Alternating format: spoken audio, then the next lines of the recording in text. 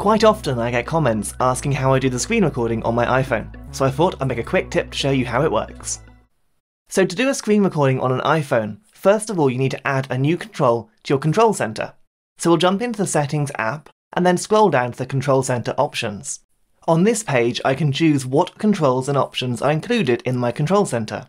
As I scroll down you're going to find screen recording there, and I can tap the green plus button next to it to add it to my own control center.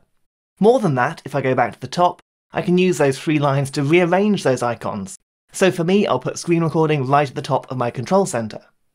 Now we'll come out of settings and we'll pull down the top corner of our screen to get control center up. Now in control center, we've got a new button for recording. Here I'm pointing to it on the screen now.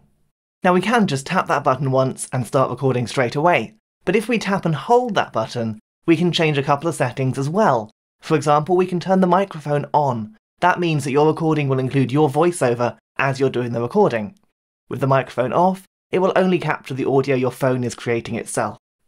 You'll also notice the list of apps on this screen as well. These are apps that can access that screen recording, whether in real time like Zoom or Skype, or after you've saved it like Photos. I'm going to keep mine on Photos. That means when my recording is done, the video file will be put in there automatically for me.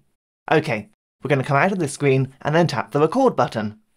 At this point, that button will light up red, and it will give you a short countdown to start recording.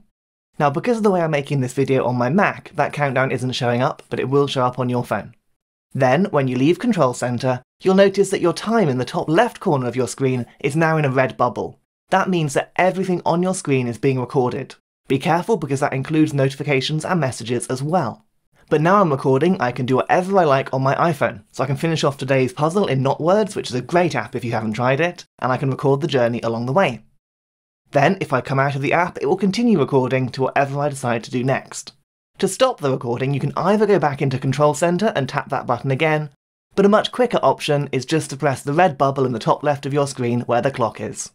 That will stop the recording immediately, and now if I jump into my Photos app, you'll see it there saved for me. And of course, just like any other video, I can press edit, and I can crop or edit my video to make it slightly shorter. That includes getting rid of the initial part where Control Center is visible to tidy it up a little bit.